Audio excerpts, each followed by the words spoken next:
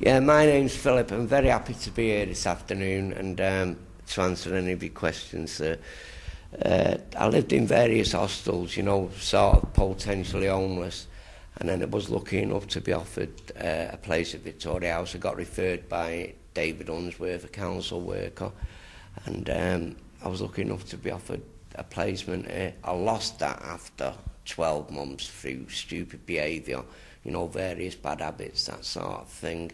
And I lost my tenancy here, but I was lucky enough to be re-invited, and I'm here today, and, you know, I'm grateful to be here. So, the Victoria House thing, how would you put your views of Victoria House? And listen, on the one side, I'll say I love the place.